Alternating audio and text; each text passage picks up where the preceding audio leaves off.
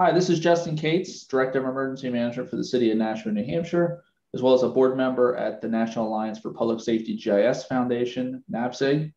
I just want to welcome you to another one of the vignettes for the Virtualizing EOCs and Virtualizing Emergency Planning.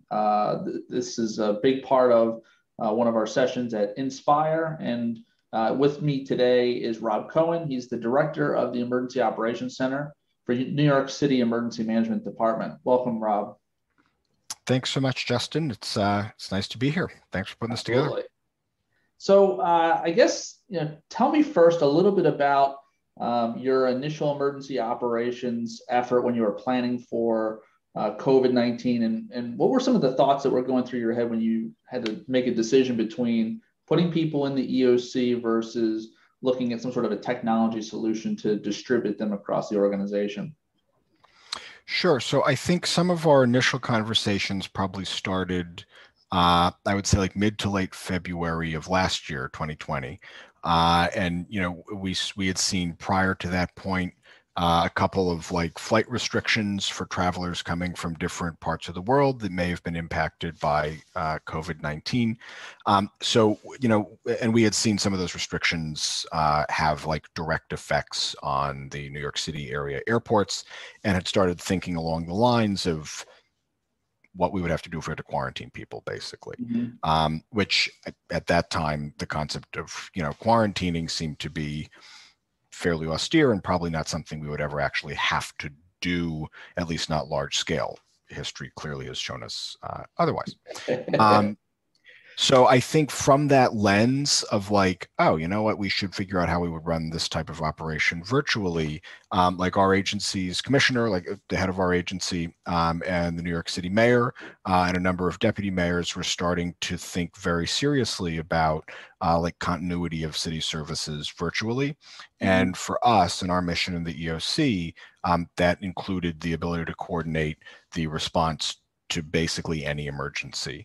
Not that all aspects of emergency response can be performed virtually, and they certainly can't, but much of the coordination work that we started doing as part of the COVID response was able to be performed virtually. And there was a lot of, learning in that process, particularly how to get as efficient and as effective and as sharp and as adaptive, I guess, or adaptable, I would say, for EOC staff in particular, whether it's from our agency or whether it's from representatives at other agencies, city, state, or federal, representatives from the private sector or from nonprofit organizations.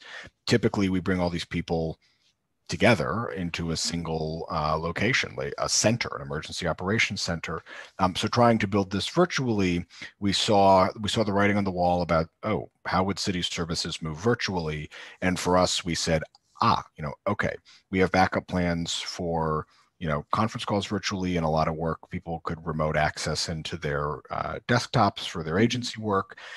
We have like physical backup locations. We have hardened sites.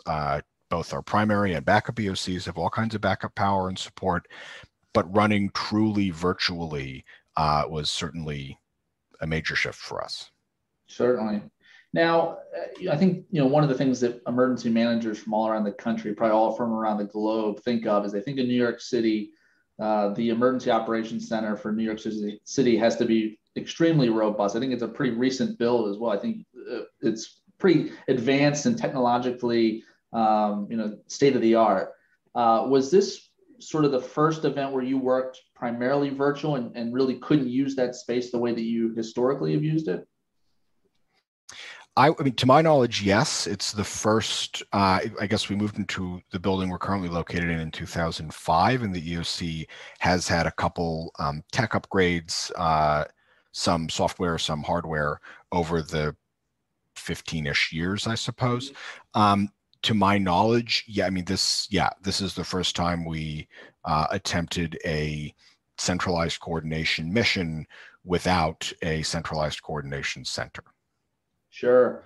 And you had mentioned that one of the tools that you were using was Microsoft Teams. I'm sure there's probably a bunch of other services and technology solutions you're using, but because you had to make this kind of new shift into complete virtual, what were some of the considerations that you had in kind of shifting those systems over so that they were the primary way that you were collaborating, both internally within your organization, but also with all those other stakeholders across the city?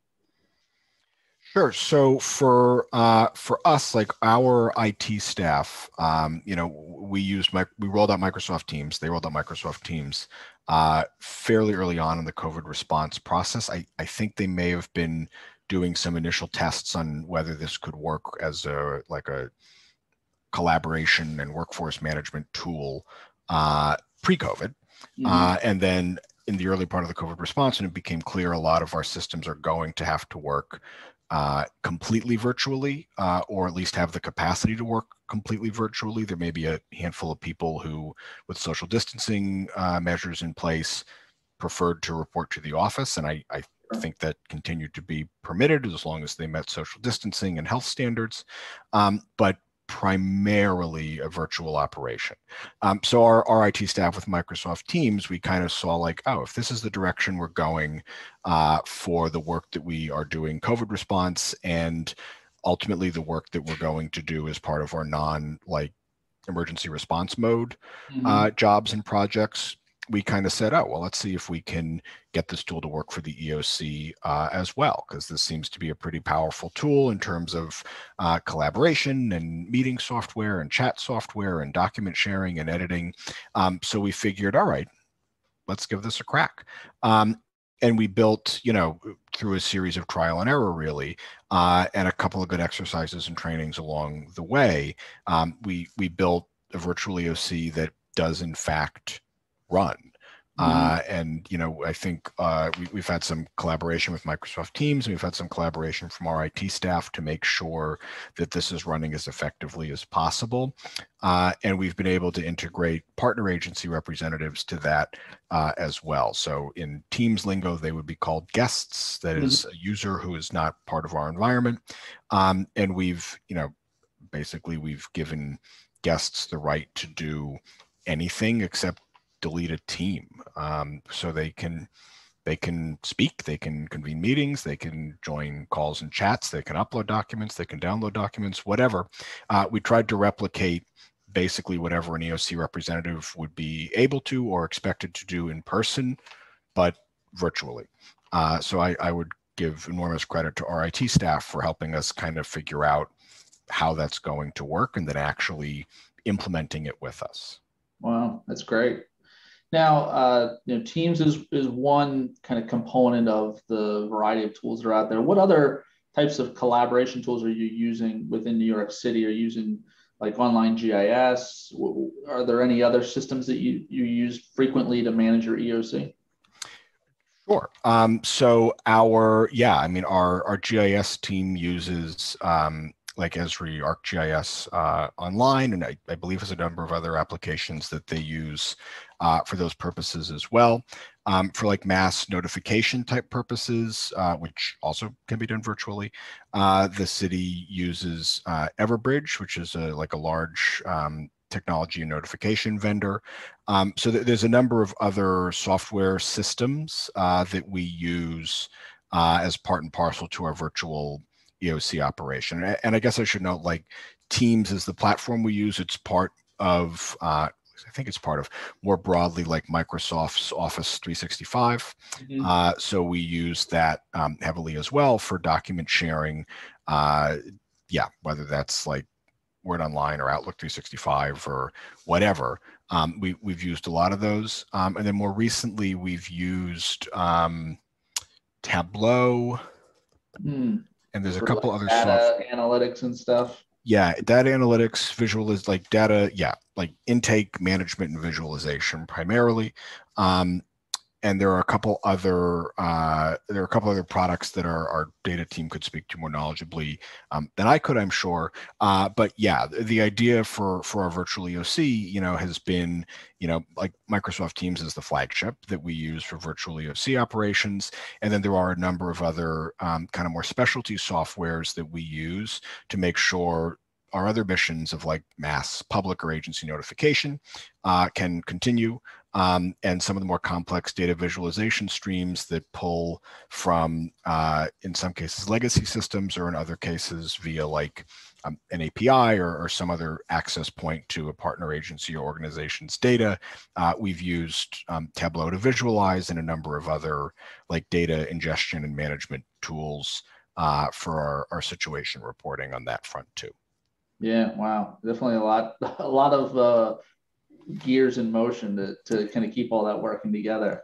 A lot Now, of gears. one of the other things that we're, as part of this session, is not only we're looking at virtual EOCs, but also sort of a shift in virtualizing planning. The traditional way we develop emergency plans, mitigation plans, we normally have the people sitting in a conference room working through those issues to try and create a plan at the end. And now we see this opportunity to have kind of collaborative documents and those types of things. Has there been any consideration on the use of these tools and technologies for planning as well as response? I would say certainly, like from my lens in the EOC unit, and I will talk more broadly about planning too. From my lens in the EOC unit, like our planning efforts have continued. We continue to develop and revise EOC guidance documents and EOC readiness and planning phase documents specific to virtual EOCs. We were able to create and release some virtual EOC guides for our agency staff or for partner agency staff or partner organization staff that are coming to support us. And during the crux of the COVID response, our commissioner kind of directed a number of efforts and a team of people to focus on what she had called like cascading impact planning. Mm-hmm. So how the city would manage other incidents in the COVID environment, which I think, from conversations with other emergency managers around the city and around the country, seems to be, a fairly common planning topic. Like, how do you shelter people if it's not safe to, put them in a large congregate location? Sure. How do you close schools, or do you close schools in the winter if everybody's virtual anyway? Those are two like very superficial topics, but more broadly, like how do you manage emergencies in the COVID era? So a lot of our planning efforts were able, to leverage Microsoft Teams or to leverage Zoom or Google Chat or like any of these other types of collaboration softwares to develop pretty robust planning documents. And we were also able to use Microsoft Teams to kind of wrap out like the readiness phase activities that we participate in or that we lead. We launched a couple of trainings and exercises as well in an effort to make sure, okay, we're going into the winter season. Let's make sure that if we had to do a large scale coordinated like towing effort of vehicles blocking roads or impeding snowplow progress or emergency vehicles that are stuck somewhere, and there should be a large citywide need. Like typically we have a task force that manages that, so a tow truck task force. Like, is this going to work virtually? It's a multi-agency, multi-vendor task force. Like, let's make sure it can work. So we were able to launch some of those efforts as well. So it's not as traditional, and in some ways it's certainly more challenging than sitting in the same room with someone, but being able to live edit all kinds of documents and planning phase materials, we've found to be very helpful. Wow, that's good. That's good. And one thing I also have heard from a lot of folks that have done some of these interviews is the ability to use these tools day to day helps their use during an emergency. Right. Familiarity during day-to-day use lends to familiarity during emergency use. And we found that much like the other folks you have mentioned, we've absolutely found that to be true as well. Absolutely. Now, from your perspective, were there any significant lessons learned in rolling out teams or any of the other solutions during COVID? Or, I think the other important thing that you provide is a different perspective from the other interviews that we've done is New York City deals with a lot of emergencies all the time. So not only were you dealing with COVID, but you were just dealing with all of the other things that occur there within the city. So any challenges in rolling out a solution like this in the middle of this kind of a crisis? Yeah, so I think there's a few. One, yeah, there's a few. So I think, we did like a virtual EOC slash heat and coastal storm season slash COVID response update like readiness session, Mm-hmm. which was basically an hour-long meeting on Microsoft Teams within our virtual EOC structure. So in Microsoft Teams, you have a team or teams and then channels below, and then each channel can have different tabs and files, and you can make other channels on the fly as you need, so on and so forth. And we used one of those as the forum for our like readiness phase activities for that season. We invited anybody in the agency who was interested, and of particular attention was anyone who has like an EOC response role, which is nearly everybody in the agency, with the possible exception of maybe like our 24/7 watch center or field responder personnel who do very much have EOC roles. Those are primarily coordinated by our watch center, though. So basically, anybody in the agency who was interested, and we did like a screen share and some talking points, and we launched our virtual EOC guide and our virtual agency handbook for agency representatives coming to the EOC. And we actually did this in the team that we would use when there was an emergency. So we got people familiar with, here's my ESF's channel. I see it right Mm-hmm. there. Oh, situation reporting. There's a channel for that. Great. I bet the situation report template's in there. General updates. Oh, I bet I go here for general incident updates that may be more urgent than a situation report. And we kind of went through with talking points on each of these and had everybody in the EOC participate. So I would say, for someone looking to do a virtual EOC orientation, that's a really good way to do that. And my units team and I kind of developed that for our agency, and we're able to launch it pretty successfully. So that's certainly a success point, I would say.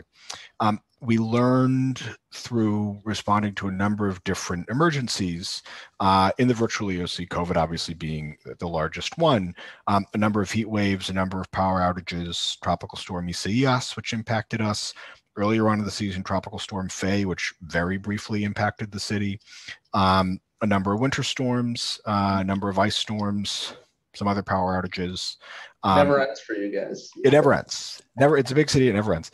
And I think a lot of that, with a lot of those activations, comes lessons learned. And actually, just today, we're offering some comments on a winter weather virtual EOC activation after action report. So some of this stuff is particularly fresh in my mind because we got to see a draft of some of that stuff today, which was useful.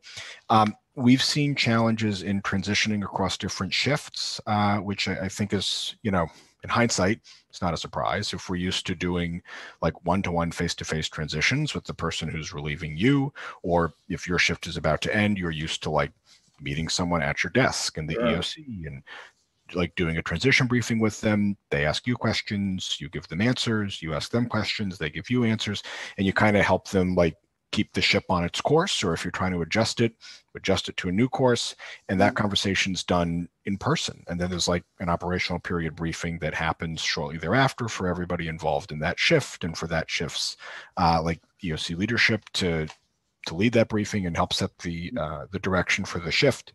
And it was challenging to do that virtually, as we have learned and have looked to correct. Correct might be too harsh a word. We've looked to improve the way that we do transitions in the virtual EOC. So we have some guidance. We have a template, of course, subject to change, but better than nothing, template for like a timeline of like, okay, your shift ends in 60 minutes. Here's what you should start thinking about. Okay, your shift ends in 30 minutes. Here's what you should have on the calendar. Okay, your shift ends now. Okay, your shift is, now half an hour over, the new person's come in. And we socialize that widely across our on-call teams. And some of that is like content specific. Not anything super unique from what you would normally transition in person. Your, current or planned actions, objectives for your the objectives of the incident as they pertain to your agency's ESF, any outstanding resource requests, sticky problems that are not resolved, whatever. And we want to make sure that those are communicated virtually as well. It's not that our EOC staff don't know or aren't comfortable with what it is that they're supposed to do at a transition. The opposite's the truth. They're very strong at doing this. An added challenge is doing this virtually. Sure. So we've tried to standardize with some success and some growing success and some growing pains, but some growing success. We've tried to standardize, like, okay, do your ESF transition or section transition at this time. And then, 30 minutes after that is the actual end of shift. So if you run a little late, that's fine. And then, like, within the first 30 minutes is the emergency management agency staff. We would sarcastically, we'd call it like a huddle, which would be, in person, it's the group at 15 or 20 or 30 of us on for the shift, sitting together, and then doing like a multi-agency room-wide 50 or 100 people there, briefing of what's happening for that shift. We've tried to do the same using Microsoft Teams as our virtual EOC platform, and we've had to adjust some of our templates and some of our schedules to be really, really specific about what's supposed to happen and when. And I'd say we're still getting better on that front, but I would flag, like end of tour, beginning of tour transitions as being initially particularly challenging virtually. Yeah, no, and even in a smaller agency like ours, certainly we're not a New York City, but we do have a need for 24-hour operations in our EOC, and one of the things we found was the virtual EOC worked really well just automatically for those asynchronous types of communications that take place within the EOC, through the chats or through the document sharing and that kind of stuff. But the biggest challenge, I think the biggest opportunity for people to learn was how to do those synchronous types of activities, like the briefings and the one-on-ones with folks. And so it sounds like even in a large agency, you've seen some of the same types of issues and have worked to come up with solutions to resolve some of them. Yeah, and I guess on that, one other item I might point out. So we've called it like an open line. It's basically a meeting that happens in our virtual EOC Microsoft Teams. It's like a general channel. We turn on a meeting on the general channel at the start of the incident and leave it going until the end of the incident. And it does it, transition on, transition off, whatever, but that link stays the same. And whatever team is on is monitoring that. When they have to duck off for a different conference call, they do so. They're doing live document edits, they duck off, totally fine, but everybody comes back on. And all our, the synchronized meetings all happen on that channel, on the open line, or this meeting we set up in Teams and leave running for the activation. And we've found that to be helpful as well. It's, it's not the same thing as having everybody in the room, but it's having everybody literally in the same virtual room. So when you take your microphone off mute and say, hey, is there anybody from the fire department on? We have a question about a multi-car accident on the Henry Hudson Bridge. The answer is yes. Wow. They're there. You're not running around trying to find them. It's like, FDOC is on the open line. It's like, oh, great, thanks. So we can point to that as a success story as well. Sometimes it takes a little shepherding to get people into the right place. It's not as easy as walking into the same room, but that's part of the responsibility for us. And then we've found some success with that. It's in the activation team. It's a meeting everybody's on unless they have to jump off to a different one. And then once whatever your other call meeting ends, you come back onto this open line. Sure. No, that's a great idea. That's really great. So tell me a little bit about... I cannot take credit for the idea. Yeah. You can take credit for the implementation, but not the idea. Tell me a little bit about some of the processes that you used, whether it be Microsoft Teams or any of the other virtual tools in the EOC, things like resource management, situation reporting. What types of activities were you engaged with virtually over, the last couple of months? So the two you outlined right away have been really big ones for us. Situation reporting, we would upload a copy of our situation report template in Microsoft Teams as a Word document. Some elements that are table-based or Excel, some elements that are long or have like data pipelines that would go through Tableau, for example. We've done, I guess, basically a copy and print into PowerPoint or PDF or something to make them easy to distribute to anybody, even those who don't have access to Tableau, which for many of our partner agencies or for folks in the mayor's office or at City Hall, like elected officials or appointed official levels, getting a PDF to them at a predictable time every day has been critical. Instead of having them get access to Tableau and navigate through it, it's been easier for their purposes, and it's been comparably easy for our purposes to use tools that everybody knows how to use, I would say.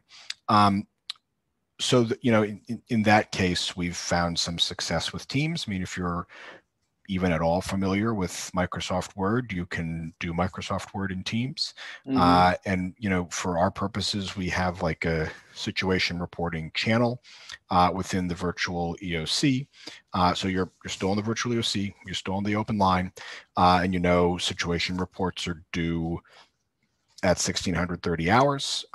Maybe we even offered a reminder on the open line to submit them by 1630 hours. And then you go to the situation reporting tab, and it's like a live edit collaborative document, and you can see your fellow ESF coordinators and agency representatives putting their information into it. Our planning section team would upload that document based on an EOC unit template, which we may edit on the fly in consultation with the on-call team's planning section and leadership. So yeah, situation reporting through the live document editing features, absolutely. Getting these reviewed, we found to be easy in a sense by using like the screen share. So, our planning team, basically our planning section would do like a screen share with the EOC manager or whoever the on-call executive is for that tour, and like sit down with them for half an hour, literally screen share through the sit rep. Yes, good, okay.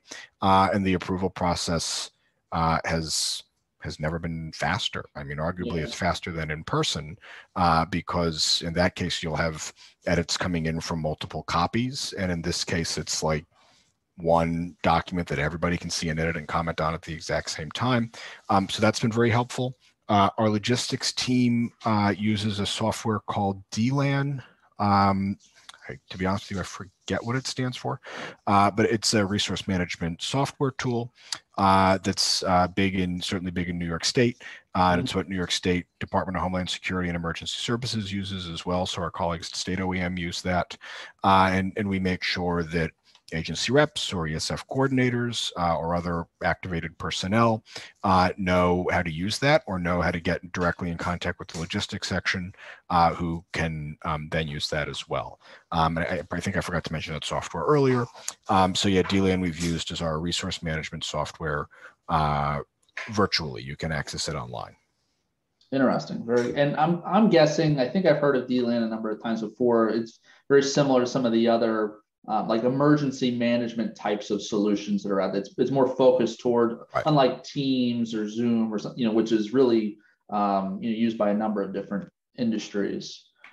Now, you had mentioned, I think the example of the being able to review the situation report and get approvals is actually much more efficient than it's ever been before. Were there any other examples of sort of this virtual operations that you were able to do things even better than you would be able to do them in person in your EOC?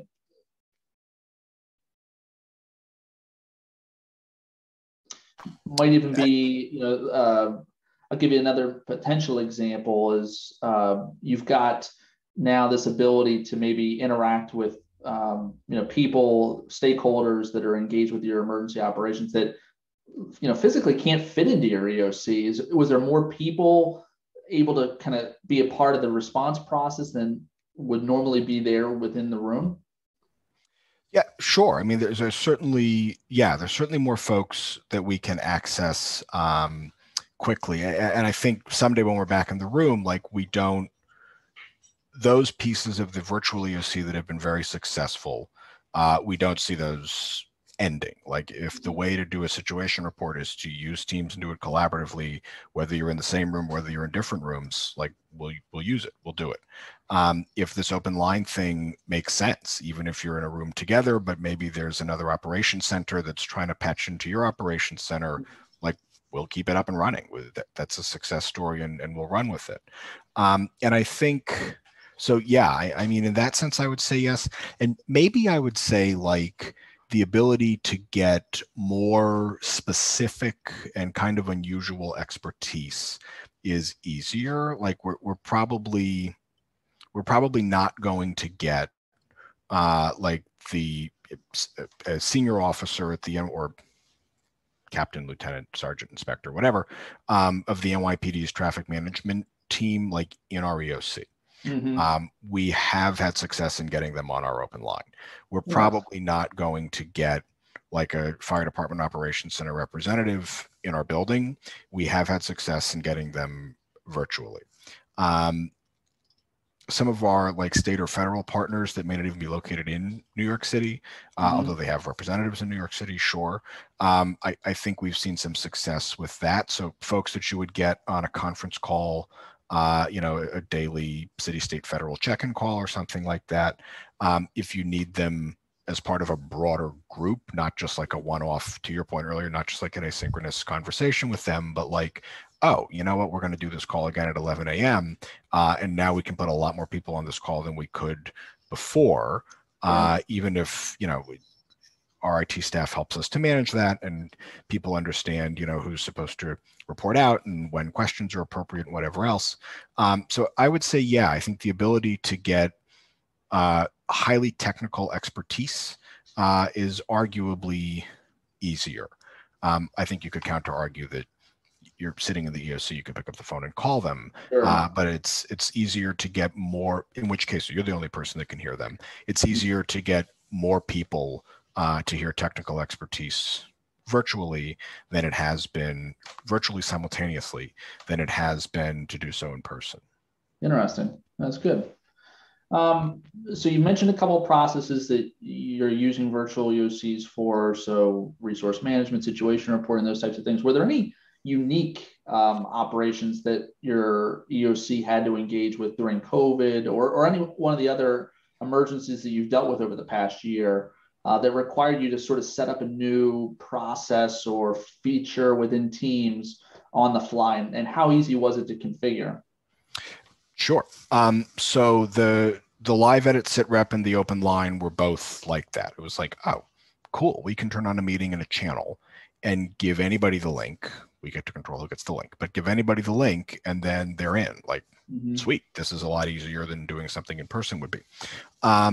We've built some channels on the fly. Putting the situation report in a separate channel was a strategy that's worked really well for us.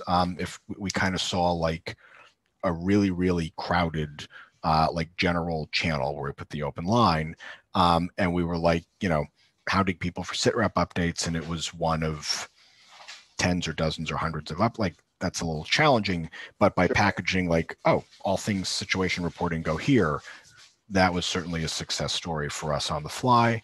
Some of our task forces have been successful on the fly as well. Maybe this is an inverse example. My very first crack at the virtual EOC was too big. The scenario was like a heat wave and power outage, and I figured, oh, cool, like every ESF, every task force, agencies, field operations, like we have this thing, let's build it. And that became a little difficult to manage, and certainly difficult to use. Like we had folks who were like, wait a second, I see a planning section channel, I see an open line, I see a general channel, I see a situation reporting channel. I'm an ESF coordinator and I have two task forces that are in coordination with me, and I see these on 3 separate channels. Like, where am I supposed to go? So our mindset shift a little bit from build to the worst, and then people only use what they need. Like that became unsustainable and very confusing. So instead, we figured, no, like build to the emergency you're managing, and if it needs to grow. Like I think it's the virtual it's the virtual equivalent of like managing a problem at the lowest level possible, I would say, which took us a little while to figure out. I think initially we figured, oh, if we might need 100 seats for this thing, let's put in 100 seats. But in fact, yeah, seats and processes, I guess, are in hindsight very clearly different. So our initial exercise, by the time we finally finished explaining to people what the channel structure was, it was like the exercise time was 3/4 over. Yeah. And we figured, like we don't want to spend the first 45 minutes of an activation trying to orient people to the dozens and dozens of channels that we've made. Like, we got to build this easier and then grow from it. Or if we don't need it, we just turn it back off, but grow from it. So I would point to that as maybe an inverse example of your question of like, what's something you've built on the fly? We learned on the fly, like, the best way to manage this is to build on the fly. It's not to build something big and hope they figure it out. Yeah, no, that's a great point. We saw the same exact thing, and that was our model as well. We just, if it seemed like there was a problem group that was kind of forming, we would set up a channel for them. As we realized it became something that they needed to work on. So yeah, we saw a similar situation there. Now, actually, I have one other really quick point. I'm sorry on this that I just remembered too. So, like, our partner agencies are included on our team as like guests, and we built a survey tool on the fly. So it's basically like, I think it's powered by Excel, and Microsoft Forms, which spits out a spreadsheet that looks like an Excel sheet. And we're tinkering around with a couple other Microsoft tools, Power Automate being one that may be able to do this automatically for us. But for now, when we activate the virtual EOC and we want representatives from agencies that are not our own agency, we send a link to this survey, and it's like, hey, please indicate your name, your agency, your email, your phone, what shift you are, and click submit. And then we, in the planning section or as ESF coordinators or our IT staff, like, get this basically an access request spreadsheet. So instead of some people calling an ESF coordinator, some people emailing a planning section joint account, some people calling our watch center trying to figure out how to get in, we have this, like, click here for access link, basically. sure. And then we go through and grant access to anybody that we need. And we found that to be useful. That's a great idea. That was built on the fly. Yeah, that was like, let's get a survey in the virtual EOC with a link that can go out of the virtual EOC so that we can get this, streamlined. That's great. Now, it sounded like you built out a lot. You were able to see a lot of successes. Looking back at the last year worth of response in this virtual EOC environment, are there any features or capabilities that you wish you had that maybe don't exist now, or that you just didn't have time to create? I think one, as basic it is, like, a really easy way to take attendance. Like, when you're sitting in the same room, it's like, I can see who's here because I can see around the room. I can see who's at their desk. I can see, okay, fire, DOT, police, Red Cross, whatever. It's much harder to do that in the virtual EOC. Like, it's like Zoom or anything else. It's like toggling through a couple different screens to see. So we've built a sign-in sheet that's like a live document that people are supposed to go and sign into, and when they do, that's great. But again, it's shepherding people into a new process, and if they're not super familiar with Microsoft Teams, it's kind of like, okay, go to the general tab, or go to the general channel, click Files on the tab at the top, pick the sign-in sheet, and then enter your information there. It's basically a shared Excel sheet. So it's like a couple extra steps. The survey tool that we used says who's scheduled to be there. There's no automatic tool that's like, bing, so-and-so at fdny.nyc.gov has just joined. Like, we haven't seen a functionality like that, but that'd be great. So that's a really simple one. And I think, getting a virtual platform that is collaborative. We have getting one that's like can pull niche systems together, maybe like not quite so much. We've had tremendous success with Microsoft Teams. Microsoft Teams was not designed as an incident management system. It was designed as like a basically an office collaboration system, Yep. from my Yep. understanding.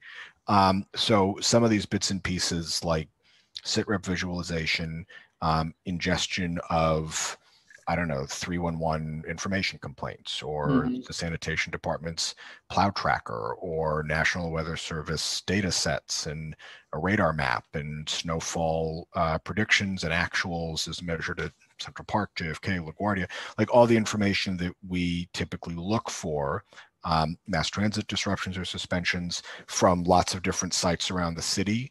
Like that process we're still doing.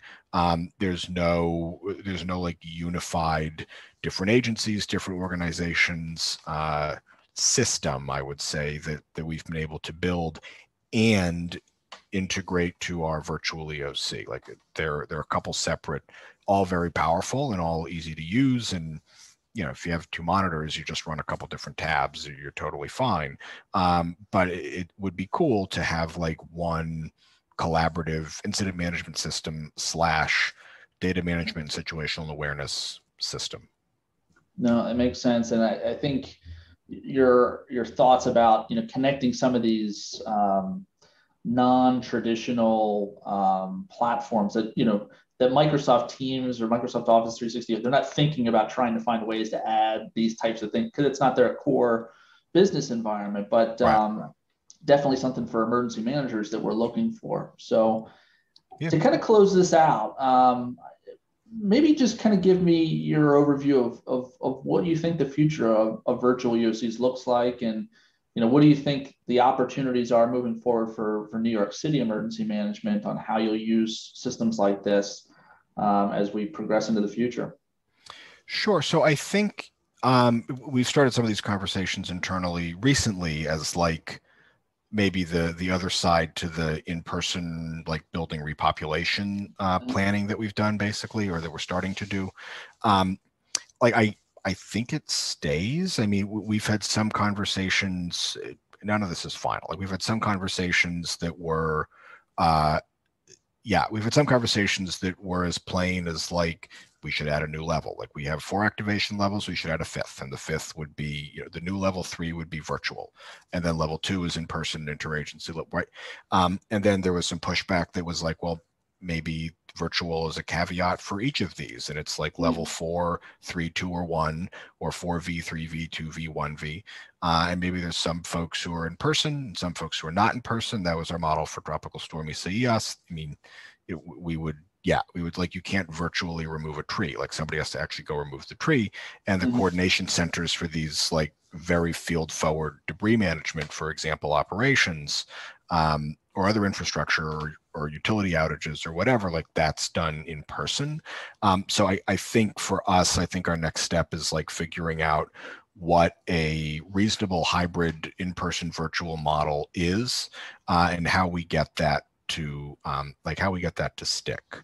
And I think I think generally, getting, I don't know if standardization is the right word, because there's a lot of specific systems that different agencies and organizations need to use. Fine.